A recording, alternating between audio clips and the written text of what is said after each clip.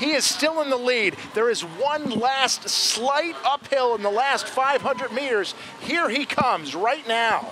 He's gained a couple of meters. I think he's going to pull it off. Keep an eye on the clock, Tim, as you love to do. 21:16 is the record. 21:15.75. It looks like that is going to be beaten. Connor Mantz.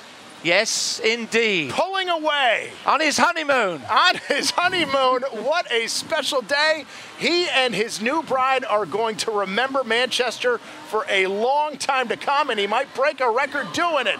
Connor Mantz has won the Manchester Road Race in record time, just over 21 minutes. Congratulations. Wow. Wesley Kiptoo second. It looks like Andrew Colley came in third.